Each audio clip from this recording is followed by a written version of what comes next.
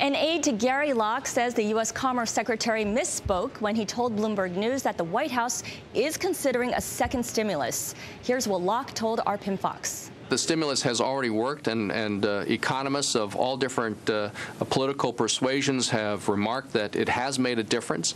And the question, though, is, of course, you have to worry about the deficit.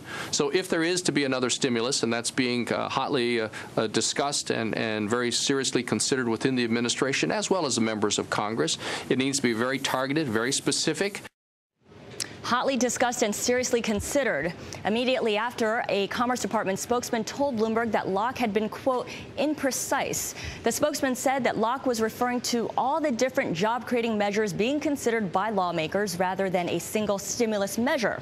White House officials have said in the past that the first stimulus must be given more time to work before debating a second round.